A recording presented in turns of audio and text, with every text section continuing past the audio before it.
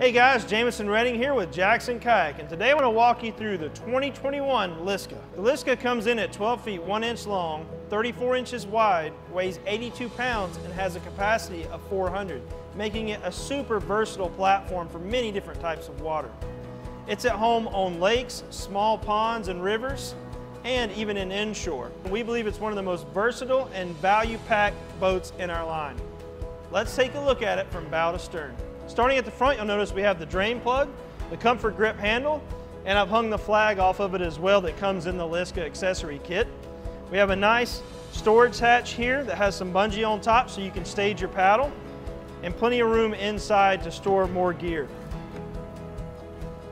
Moving back a bit, you'll notice we have the stand assist strap and another storage area that works really well for batteries and gives you access to that transducer scupper for your fish finder. On either side, we have the adjustable foot pegs with the nice rubberized grip for your foot. And on the gunnels, we have aluminum gear track this year, which is an upgrade or an update over last year's plastic track here in the front. It does come with the Yak Attack Omega rod holder. And standard on the Liska is the deck pad, which quietens the boat down and provides comfort when you're standing. Moving back into the seating area of the Liska, you'll notice on both sides that we have another small piece of gear track for any accessories that you may have. Also, on the outside of the gunnels, we have a paddle storing or paddle staging area where you can bungee that down. Underneath that, we also have handles there as well. The seat itself can slide both forward and aft so that you can adjust the trim out depending on how you have the boat loaded, and it also goes high and low.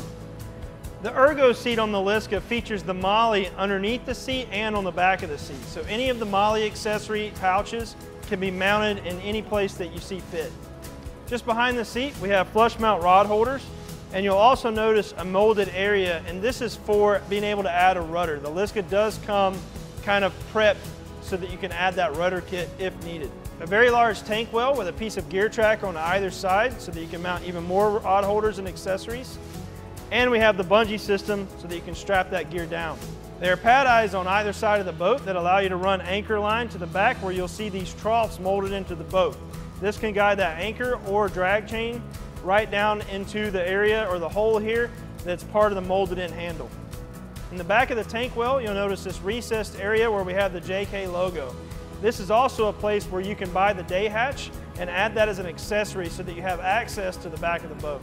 Again, you'll see some molded in area here that is for that rudder kit that can be added at a later time to the Liska, and for molded in inserts that fit that power pole or torpedo mount. Taking a look at the hull, you'll notice that this is where we have the transducer scupper that we talked about earlier. So you can mount your transducer here and it's tucked in and out of the way. So there you have the 2021 Liska. For more information, including accessories and where to find a dealer, be sure to check out jacksonadventures.com.